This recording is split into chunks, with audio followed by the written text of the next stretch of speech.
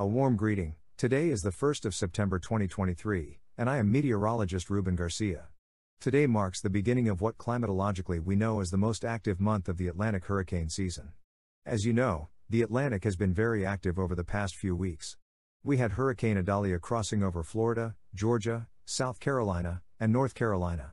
Currently, its remnants are located to the west of Bermuda, although it is expected to re-intensify into a tropical storm and impact Bermuda in the coming days. Additionally, we had Tropical Storm Franklin that developed in the Caribbean waters and crossed over the Dominican Republic. It rapidly strengthened into a powerful Category 4 hurricane and has maintained an east-northeastward movement this week, staying over open Atlantic waters. Today, it is expected to dissipate into a non-tropical system. Furthermore, the remnants of Tropical Storm Gert have been moving northeastward and have managed to reorganize. We once again have a tropical depression with the opportunity to briefly strengthen into a tropical storm.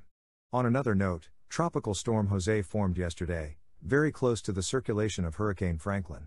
Fortunately, these three tropical cyclones will be moving northward in the coming days and should not pose major problems. Additionally, a fifth system has a high probability of becoming the next tropical depression and perhaps Tropical Storm Katya. Fortunately, it will also maintain a northwestward trajectory over open Atlantic waters, posing no threat to land areas. Lastly, and what we will be closely monitoring, a new tropical wave will be emerging from Africa over the weekend and will encounter very favorable conditions to become a powerful cyclone as it moves west-northwestward. Although we will have days to monitor this upcoming tropical wave, it is important for residents of the Eastern Caribbean to stay vigilant about its development, especially as we prepare for the peak of the season, which seems to be very active for at least the next 2 weeks. This new tropical wave we will be monitoring from Africa already has a 50% chance of cyclonic development over the next 7 days.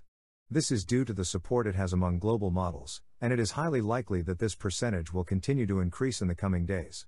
Take a look at the following graph, which illustrates that historically, the first 2 weeks of September have seen the highest formation of storms and hurricanes in the Atlantic. In fact, the University of Colorado predicts that conditions will be very favorable for above-average activity in the Atlantic, with a 70% chance of an active peak season, primarily because we are currently in a phase of the Madden-Julian Oscillation that is situated over Africa and the Indian Ocean.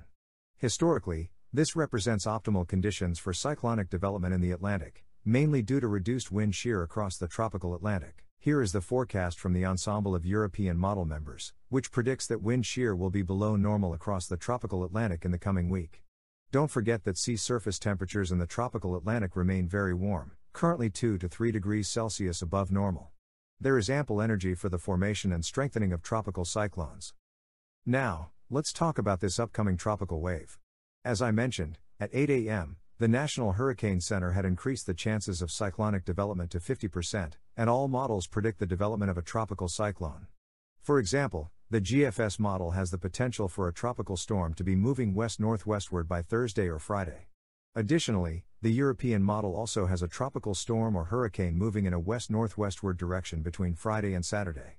Another reliable model is the UK's, which also has a tropical storm or hurricane moving in a west-northwestward direction by the end of next week. The German model also aligns with this forecast, with a strong hurricane or tropical storm moving across the tropical Atlantic by the middle of next week. Basically, all models develop this upcoming tropical wave, making the chances of development extremely high, thanks to the favorable conditions created by the Madden-Julian Oscillation. This cyclonic development is almost guaranteed. Now, the big question is whether this system would pose a risk to the Caribbean. That will depend on 2 factors. The first is how quickly it manages to develop. The faster it forms, the better the chances it has of moving west-northwestward, passing to the northeast of the Caribbean. This is because we currently have an upper-level trough located in the center of the Atlantic. The faster it forms and strengthens, the more likely it is to gain latitude due to the influence of this trough moving through the region. Additionally, if it strengthens, it would help it gain latitude before reaching the Caribbean. However, if this upcoming tropical wave takes longer to develop or remains weaker than anticipated, it could potentially take a more westward trajectory and, in the long term, could pose a threat to the Eastern Caribbean. For example, the European model shows a fairly rapid development of this tropical wave, with a tropical depression forming between the Caribbean and Africa by Monday or Tuesday. Here we have the upper-level trough in the atmosphere, which would influence the system to move on a west-northwestward trajectory. However, keep in mind that high pressure will also be strengthening in this area, which is why we should remain vigilant in case this disturbance could travel further west. This is precisely what the GFS model indicates, where it isn't until Wednesday or Thursday that a tropical depression develops, with the trough moving northward and high pressure establishing itself in the Atlantic. This could potentially lead the system on a westward trajectory.